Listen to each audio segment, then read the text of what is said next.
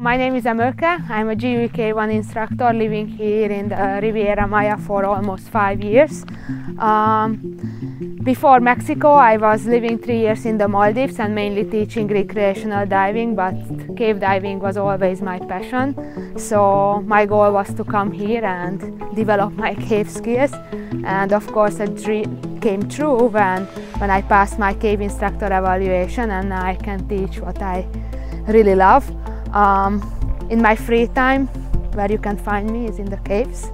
You won't see me on the surface, and I'm mainly exploring caves with Laszlo, my husband, who is also a cave instructor for GUE.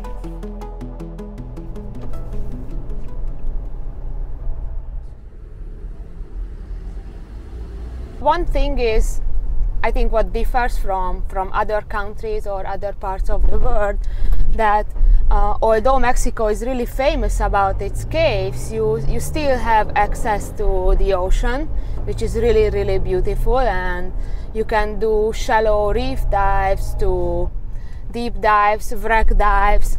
We have the bull sharks here in the winter time. Also, the cenotes, especially on the Yucatan Peninsula, are pretty deep. So they are also really cool for technical diving.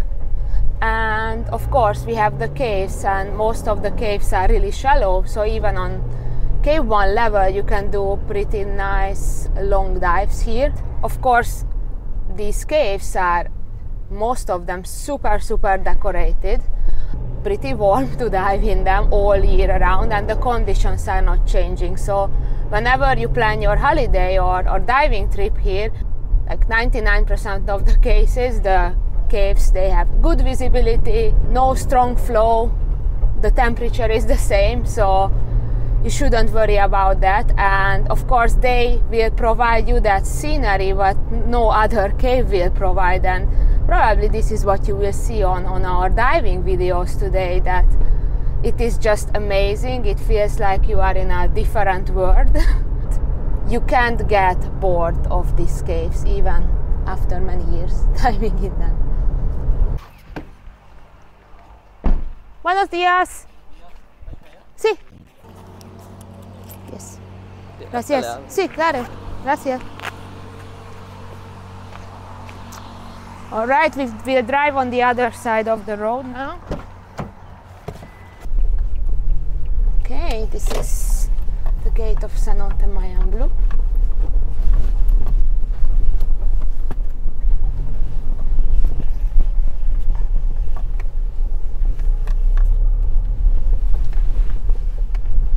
We saw a scorpion, so be careful.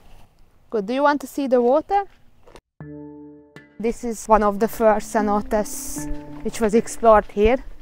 Very famous dive site for training as well. So probably if you do your cave training here in Mexico, you will visit this place. It has a huge open water area, so a lot of swimmers during the day here.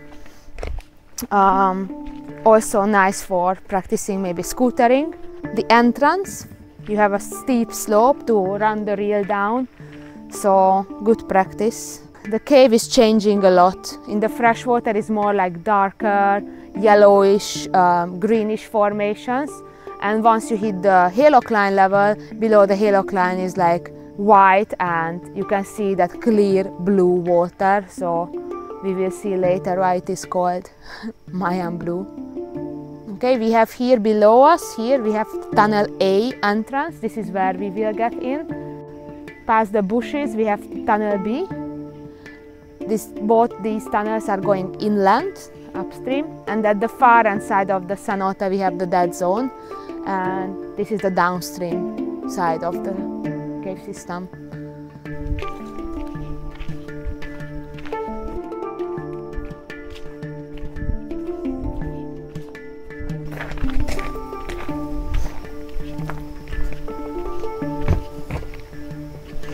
Look at this crystal clear water, no? Yeah, beautiful, beautiful.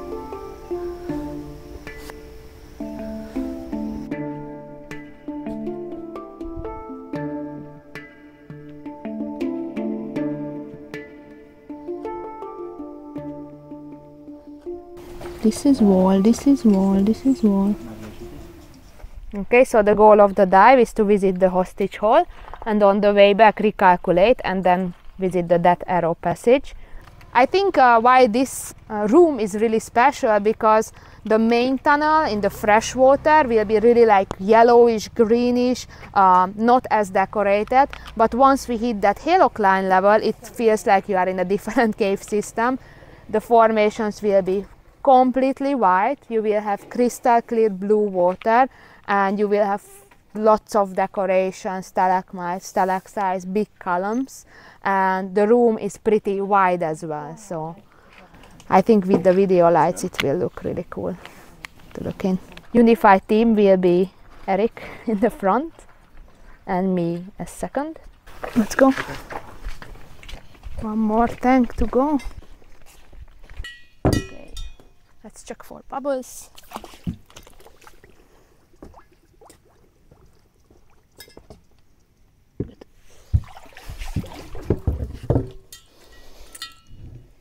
Good. Oh, good. No bubbles. So here we can see our GUE standard equipment configuration. Most of our gear in GUE was developed from cave exploration, and this was delivered into our training and into our diving. And GUE divers are using almost the same type of equipment for different environments. And as you can see, we use both of us the backplate, same type of wing.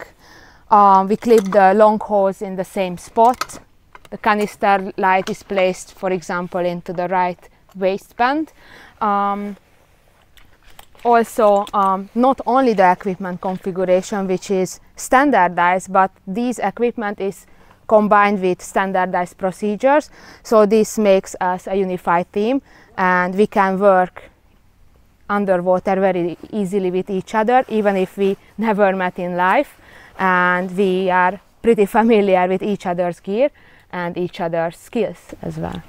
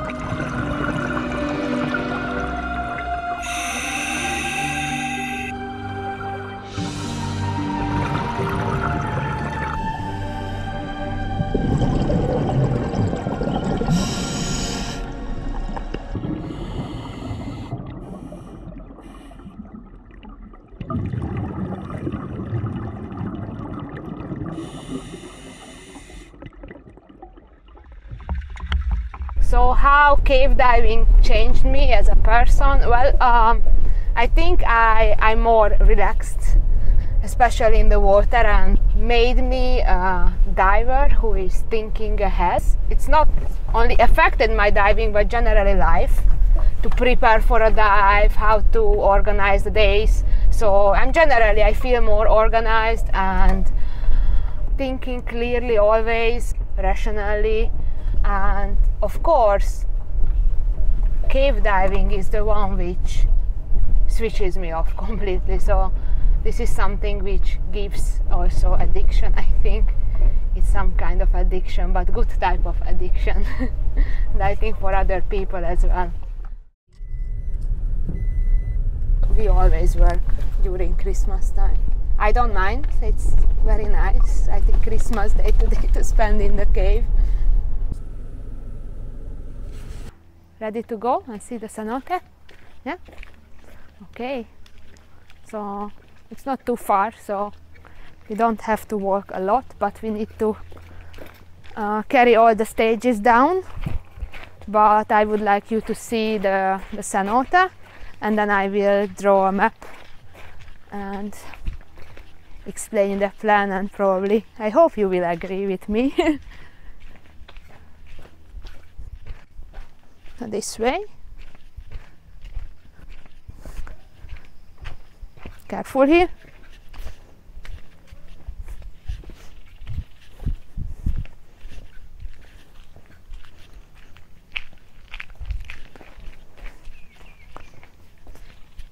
So look at this. This is Cenote Corazon, or in Mayan, Chupich, which means swollen eye. And if you look at the cenote, it has a little bit like a heart shape, so that's why it is called Corazon, as heart. And all year around, the visibility is like this in the open water. It's super clear. It has two entrances. One here down, where we can see this drop off, this slope going down, that's the upstream. The tunnel which is going inland, it is not so extensive. And on the far end side of the cenote we have the downstream cave entrance, and that is the one which is connecting into Sistema Ospelha, which is the second longest underwater cave system in the world now, today. Yeah, many people like to go in the upstream because it's more solid, more like dark formation. If you have been in Naharon before, it's, I think, similar. And the downstream is changing a lot and has much bigger tunnels and a lot of interconnecting passages, lot of jumps.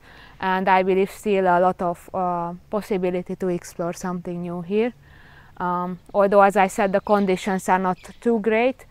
Usually the percolation starts pretty fast, especially once hitting that halocline level. But there is a tunnel connecting underwater, the upstream and the downstream, and this is one of the tunnels I would like to visit with you today.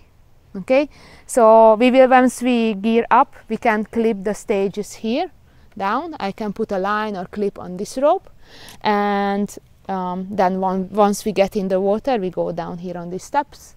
Can we walk over there? Yeah, sure.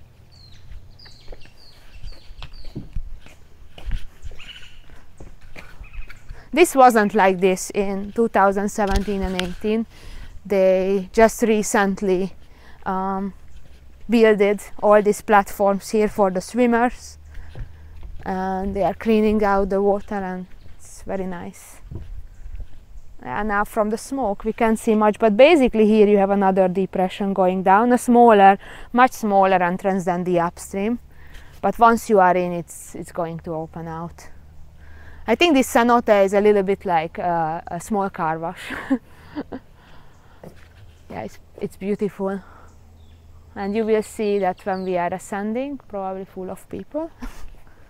Especially if you are Cave 1, Cave 2, Cave DPV, this cave offers everything for all levels. So it's very close to Tulum, very close to Cenote Mayan Blue, if you are familiar with that. And as I said, here you can have everything: shallow dive, deep dive, complex dive, simple dive. So lots of cenotes connected close by. and probably we will be able to reach one of them today. And these cenotes are only accessible from the cave. No roads to them, middle of the jungle. What got you into diving? Well, I was always in the water as a kid because I was swimming and then I played water polo, and my brother started diving before me, and he was convincing me a little bit to go. And during family holidays I was always, you know, snorkeling, looking around, but I was always curious what is below. So on one of the holidays I decided to get in the water and start diving, and I was completely amazed by the ocean.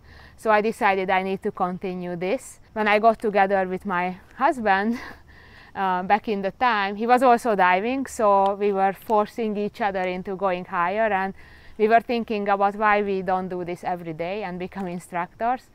And in 2014 we left Hungary and we moved to the Maldives as open water instructor, and this was the time when we were looking for something more serious and, you know, a little bit more stronger standards, and we found GUE, and we invited one of the Hungarian instructors to come to the Maldives and teach us, and it completely changed our mindset, and we decided that this is the way of diving and this is also the way of teaching divers. In 2016 we became GUE instructors, and Mexico was always a place we were thinking about because we were interested in cave diving. So back in Europe we did the Cave 1 in France, but we were always amazed by all the videos which were made here in Mexico. After 2017 we came here, and now almost for 5 years we are living here. We became cave instructors, which is one of our main passion, although we teach recreational foundational levels as well. Now I think our main passion is cave exploration, finding something new. That feeling when you enter in a tunnel where no human ever been before and you are the first one is something I think very special to feel. And for me the other special thing to feel is when I see success in my students' eyes, and when I see their progression and how they feel comfortable in the cave environment and continuing their journey, and share my passion towards the cave and show them that a small percentage of humans are able to see these places. So I think we are very lucky with this one. For me, when I get into the cave, I completely forget about all problems in my life or everyday things. Still you focus, of course, but it's a different world under there, and this is what you guys gonna see hopefully very soon. Okay, this is the upstream you said? Yeah, this is the downstream, but this tunnel is leading to the upstream. You are in feet? Yep. Erik. So upstream, downstream. Unified team, you and me, you will be diver number 1, okay? Which means that all the navigation is for you. And I will be in the back, and I will be the deco captain on the way out.